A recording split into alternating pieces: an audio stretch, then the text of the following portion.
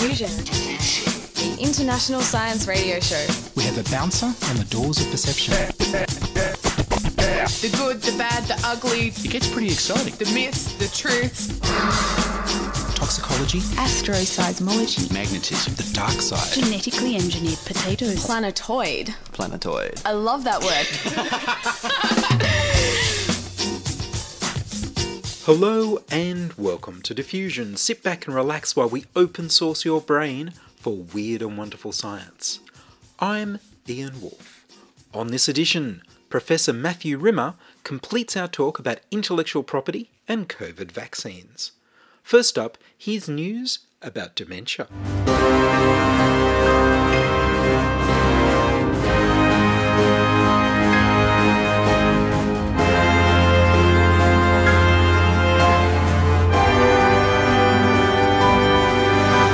Sound Alzheimer's treatment.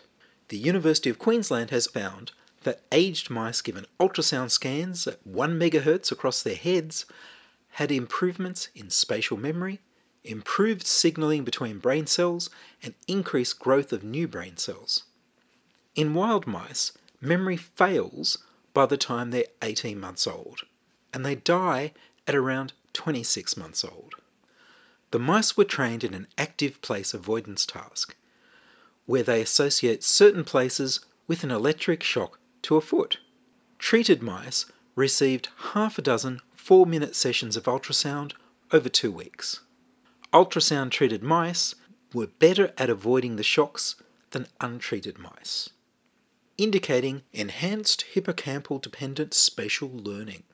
The more ultrasound sessions they received, the better their memories became. Previous work had suggested that ultrasound somehow opens transient receptor potential anchorin 1 calcium channels in astrocyte brain cells. This receptor pathway appears to be involved in the formation and recall of memories. The researchers found higher levels of transient receptor potential anchorin 1 in the treated mice. Previous experiments had aimed at opening the blood-brain barrier using ultrasound and tiny fat bubbles with a view to allowing toxins out of the brain or allowing drugs in. The researchers established that in this experiment, the blood-brain barrier was not changed by the use of ultrasound, despite the improvements to memory. Using proteomics, the researchers identified 39 proteins in the mice that were changed by the ultrasound treatment. 21 were increased and 18 decreased. The researchers conclude that ultrasound on its own can cause improvements to cognition in aged mice, and the treatment doesn't require any drugs or surgery or opening of the blood-brain barrier. They're conducting safety trials in humans. If it's shown to be effective in people, this could be a quick, cheap, safe and painless treatment for age-related cognitive decline and perhaps even dementia. Sign me up for a weekly buzz. The paper was titled Low-Intensity Ultrasound Restores Long-Term Potentiation and Memory in Senescent Mice Through Pleiotropic Mechanisms Including NMDAR Signaling, and was published in the journal Molecular Psychiatry.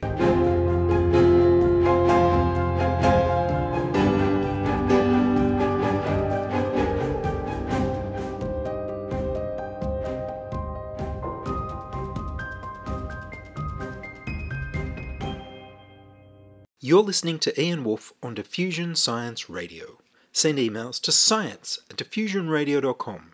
We're brought to you across Australia on the Community Radio Network and podcast over the internet on www.diffusionradio.com.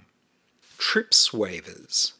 Matthew Rimmer is Professor of Intellectual Property and Innovation Law at the Queensland University of Technology, Faculty of Business and Law. I spoke with him by Zoom and continued by asking him how have other nations responded to the change in attitude by the United States in allowing waivers on vaccine patents. Very interesting to see the responses to the TRIPS waiver.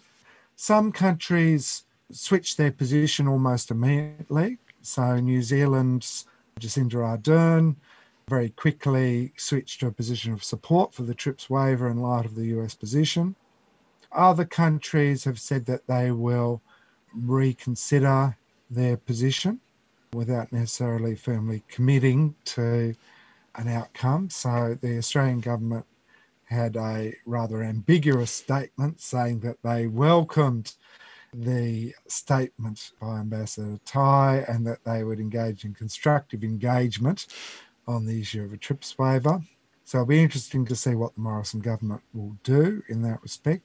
Previously, Scott Morrison had said a year ago to the United Nations that history would judge those who didn't share vaccines and other key technologies. So I don't think it will be a significant jump for the Morrison government to make.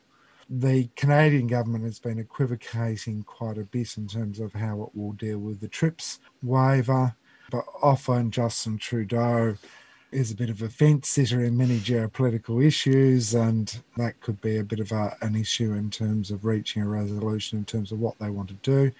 There have been Canadian pharmaceutical companies like BioLease that have been wanting to send vaccines to other jurisdictions. They've recently received an offer from Bolivia saying Bolivia wants to get their generic versions of vaccines. The Canadian government does really need to assist and help them to make that export happen under the WTO General Council decision mechanism that was established in Canada. There has been kind of ongoing debate in the European Union about their response to the TRIPS waiver. Some individual countries have been quite enthusiastic about the TRIPS waiver. So I was just reading an op-ed by the leader of Spain in the Financial Times over the past day, and they said that they wanted to support the TRIPS waiver. Von der Leyen, the leader of the European Union, though, has been resistant to supporting a TRIPS waiver, and she kind of has said that really the European Union wants to address other issues like exports, which really is a separate issue. The European Union has been saying that they have exported some medicines and some vaccines elsewhere around the world, and other countries should also engage in exports. They've also kind of discussed what about a pandemic treaty. Really seems to be Germany that is behind the resistance to a suspension of the TRIPS agreement. I mean, Germany does host a major biopharmaceutical industry, including vaccine developers. Merkel has also sounded resistant to a TRIPS waiver. And I think that has been very contradictory in terms of the positioning of the European Union. You know, last year the European Union were busy saying that vaccines should be treated as global public goods. This year, they are saying we should retain proprietary patent rights. And some leaders have flip-flopped a little bit. So Emmanuel Macron said, oh, the TRIPS waiver sounds very exciting. And the next day, he seemed to have been kind of whipped into line by Germany and was saying that he had doubts and reservations over the TRIPS waiver. So we'll see what happens in terms of the position of the European Union. The United Kingdom, I guess, is also a really key country, given that it was kind of key to some of the vaccine development. Former Prime Minister Gordon Brown has been really trying to push the United Kingdom to support the TRIPS waiver. Boris Johnson has been a hard man to pin down on this particular topic, but there does seem to be a bit of a push from some politicians in the United Kingdom Parliament to take action on the TRIPS waiver. In Ireland, there does seem to be a stronger willingness to take on board the TRIPS waiver as well. You know, Ireland, I guess, has close connections to the United Kingdom, and as part of the European Union, we'll see what role they play.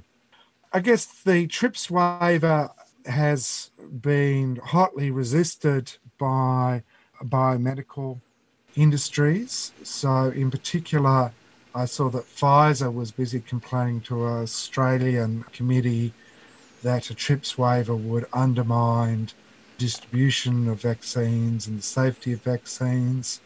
That seemed to me rather hollow in terms of the assertions that were being made there. You know, really the pharmaceutical drug companies have had a long time to deal with the distribution problems in relation to the vaccines, and they have not done so thus far. In terms of safety, in terms of the TRIPS waiver, the idea is to build more biomanufacturing facilities around the world and ensure that they're properly safe. But nonetheless, there will be, I guess, an effort by those biomedical companies to try to resist the adoption of a TRIPS waiver. But I guess a key consideration at the moment is to ensure that we manufacture more vaccines and a kind of a diverse set of vaccines, and we distribute them much more widely around the world.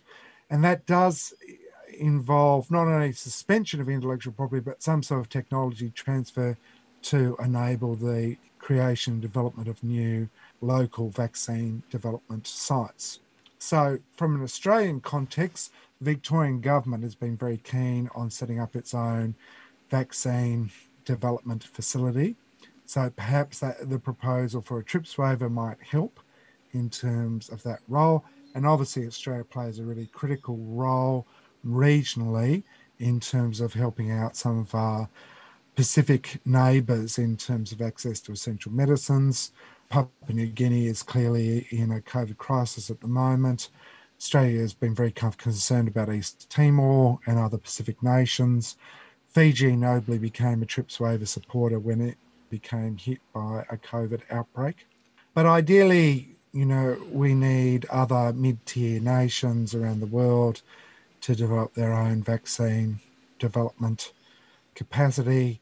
We can't be so dependent upon the United States and the European Union for manufacturing and distribution of vaccines. So merely the suspension of TRIPS is not enough. We do need to kind of take some further positive measures to share intellectual property and share knowledge. So perhaps we also may need to make better use of the CTAP model set up by Costa Rica and the World Health Organization, but also the medicines patent pool so we can share intellectual property and share knowledge. In order to have an effective global response to the COVID crisis, we do need for there to be vaccine equality and equity. We do need for there to be truly a people's vaccine. There's a great deal of concern about COVID variants kind of appearing the longer that the COVID crisis stretches out.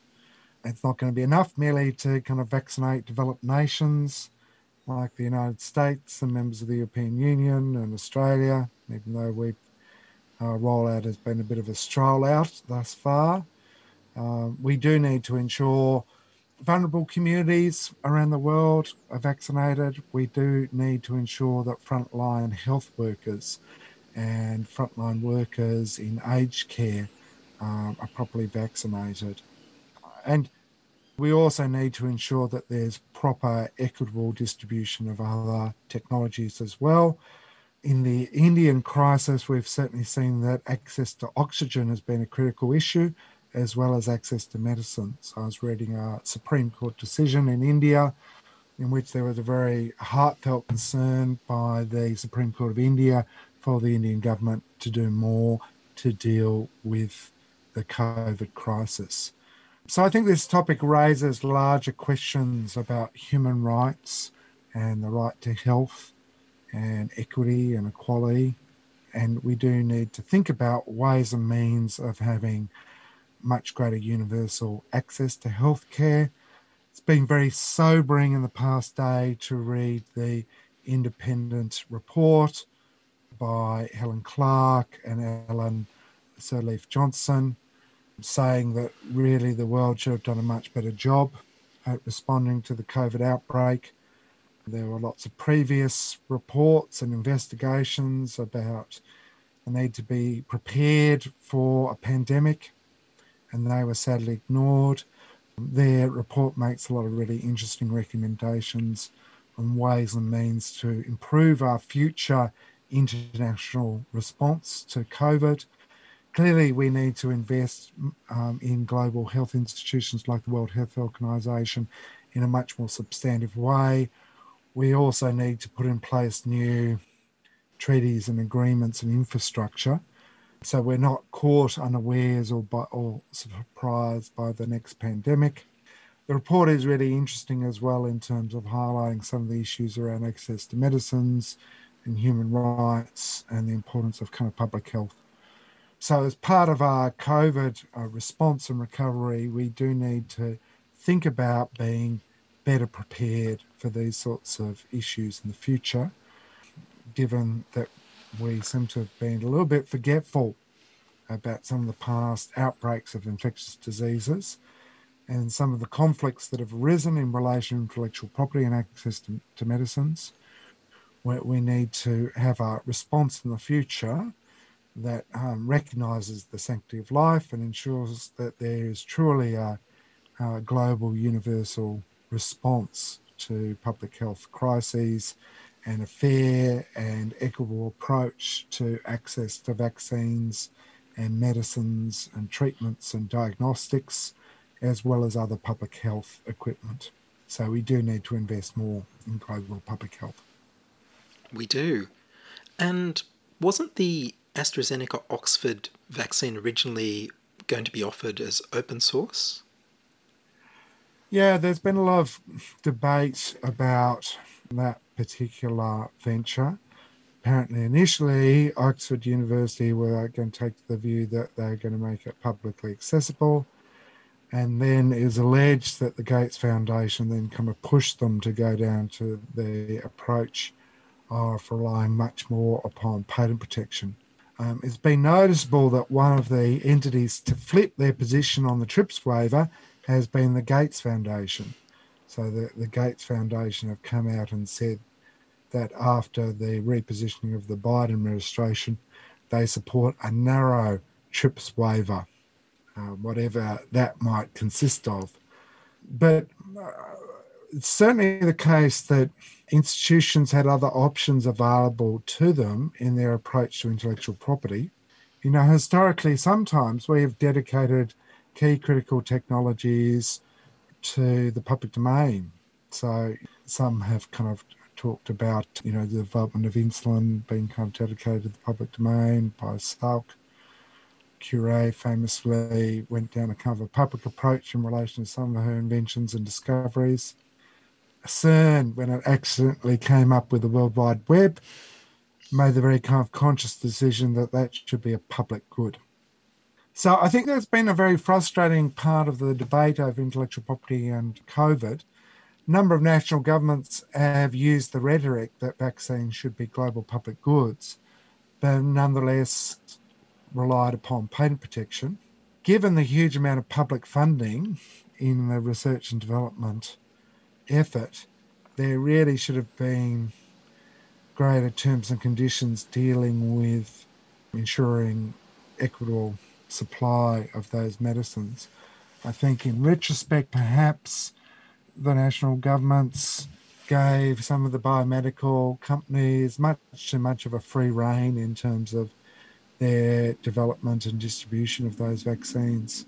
We shouldn't have been so reliant upon big transnational companies like Pfizer and AstraZeneca and Johnson & Johnson and Moderna to be in charge of the global distribution of vaccines and medicines.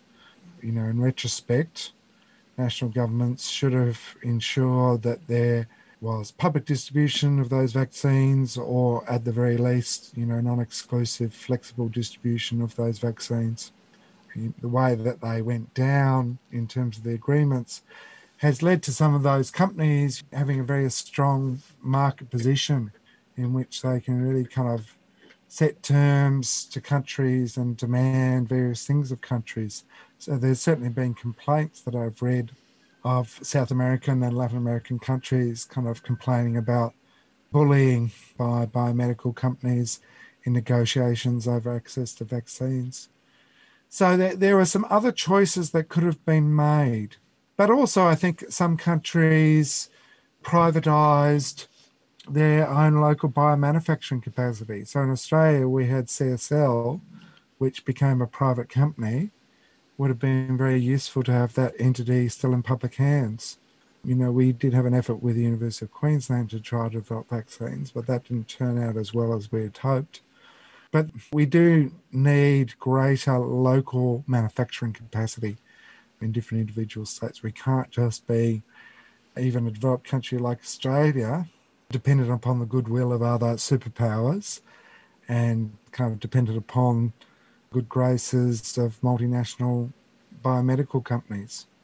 We do need some local manufacturing capacity.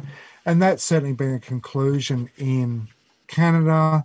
The Canadian budget released by Chrystia Freeland had a strong emphasis on local biomanufacturing as a key item in the budget. But certainly there have been researchers like Richard Gold from McGill University who've said that we really need to rethink the way in which we engage in vaccine development. He's been an advocate of a publicly funded, open source model of vaccine development in Canada. He has argued that we really need to fund open source models of innovation much more.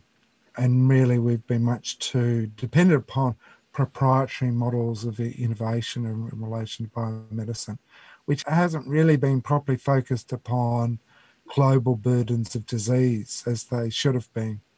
And I'd heard that there's an open source one being developed by Harvard University and the government of India, the OpenVax. Have you heard of that? I haven't looked deeply into kind of the OpenVax proposal. There has been quite a bit of discussion about how we can adapt open licensing strategies to the field of biomedicine. Traditionally, open licensing has kind of worked best in relation to copyright law. So with free software and open source licensing of information technology, that was fairly straightforward. Our experience has been in the sciences, it's sometimes a little bit harder to deal with patent thickets. So, open ag, open biology, open medicine, open clean tech.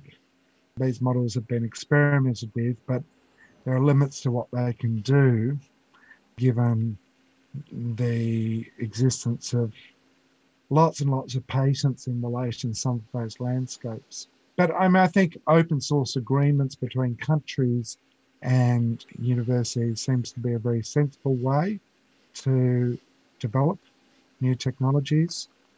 The Open COVID Pledge model that I talked about before had been supported by the Creative Commons movement, which is interested in open licensing.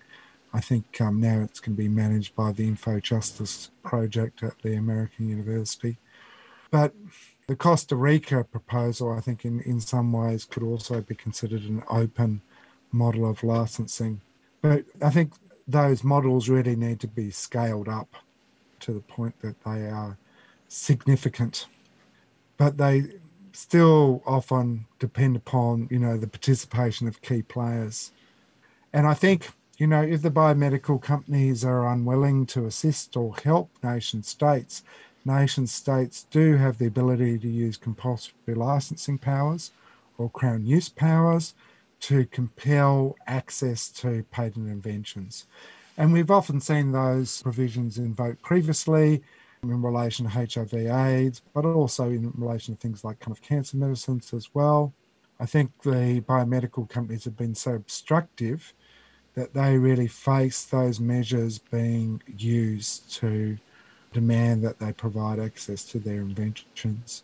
So it'll be interesting to see whether or not the biomedical companies are going to be a little bit more cooperative and collaborative.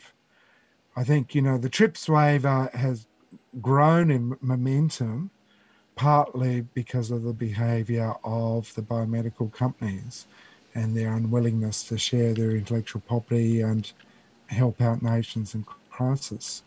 I think the TRIPS waiver has grown in force partly because of uncooperative behaviour around intellectual property.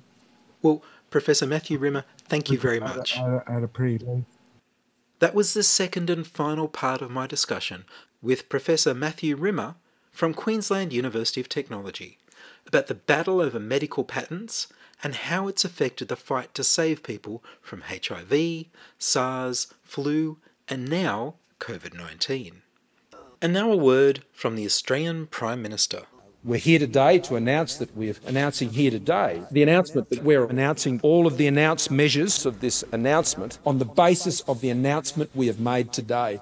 And at this stage, having just announced it, we'll be announcing further measures on these matters once they're finalised. And that's all from us this week on Diffusion. Are you a scientist, artist, biohacker or maker who'd like to be interviewed about your work? Would your company like to sponsor Diffusion? Send your contributions, opinions, helpful suggestions and donations to science@diffusionradio.com. That's science@diffusionradio.com. Please like the Diffusion Science Radio page on Facebook and rate the show on iTunes. Tell your friends. Follow me on Twitter @Ian Woolf. The news music was Rhinos Theme by Kevin MacLeod of Incompetech.com. I produce Diffusion, which is broadcast around Australia to 28 stations on the Community Radio Network, including Radio Blue Mountains 89.1 FM in New South Wales, 8CCC in Alice Springs and Tennant Creek, 2 NVR in Nambucca Valley, 3 MBR in the Mallee Border districts of Victoria and South Australia, City Park Radio 7 LTN in Launceston, Tasmania, and 2XXFM in Canberra. Diffusion is narrowcast on Indigo FM 88 in northeast Victoria. Diffusion is syndicated globally on astronomy.fm. Subscribe to the podcast on the Diffusion website, www.diffusionradio.com. That's www.diffusionradio.com. And check the website for links, photos and videos about this week's show. If you enjoyed the show, you can explore more than 1,000 previous episodes archived on diffusionradio.com, where the shows are labelled by keywords so you can focus in on the stories you want to hear. Make a donation through paypal.me/Ian Woolf, or join my patrons at patreon.com/diffusionradio. I'm Ian Woolf. Join us inside your audio device of choice for more science wondering next week on Diffusion Science Radio. Science is fun. It helps you to learn, to know, and to appreciate. When you study science, you may go on field trips. You discover the marvelous interrelationships between all living things. You learn to read the history of the Earth as it is written in rocks and fossils. You find out what makes things tick, everything from a molecule to a living organism. In the study of science is found the most useful and satisfying knowledge of man. Knowledge of his physical world, its past, its present, and its future. And in your moments of relaxation, now and in the years to come, you will find the study of science leading you into fascinating pursuits: photography, collecting. Why study science? Study science because you will find in the study of science a richer, more rewarding life.